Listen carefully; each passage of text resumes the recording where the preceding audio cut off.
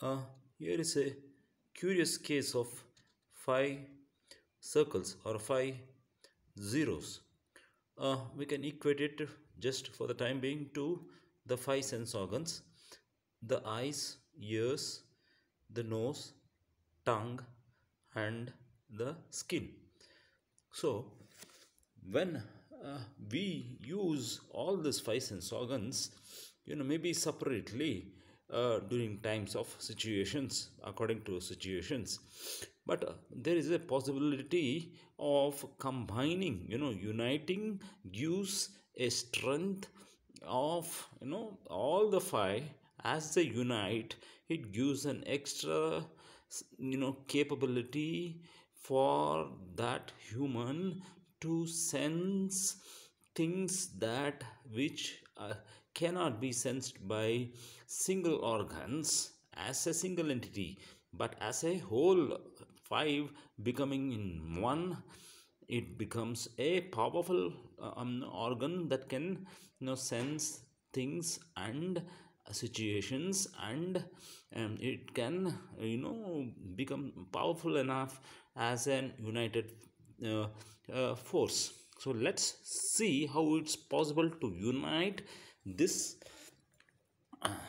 into one entity as a one circle. So just we always in our Indian system, we always fold our hands. We have that system of folding uh, our hands.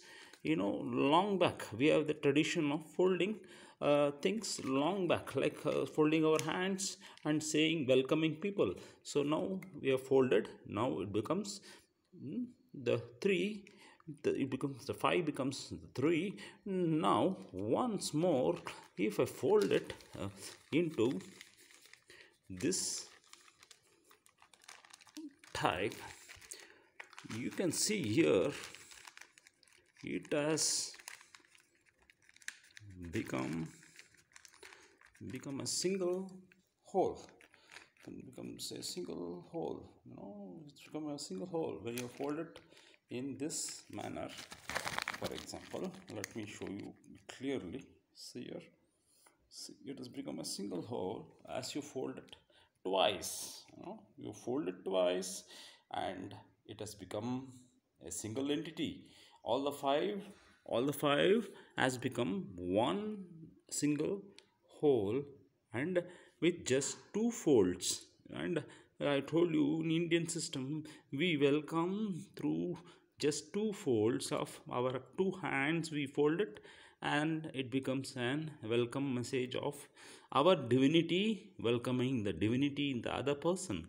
So this five has become one whole, and it has now made possible that all the five holes can be, we can pass through these holes as a single entrance and a single exit. The later theory I do not want to reveal here. It will be revealed later. But remember, the five is becoming one as we fold using this just transparent, piece of plastic paper.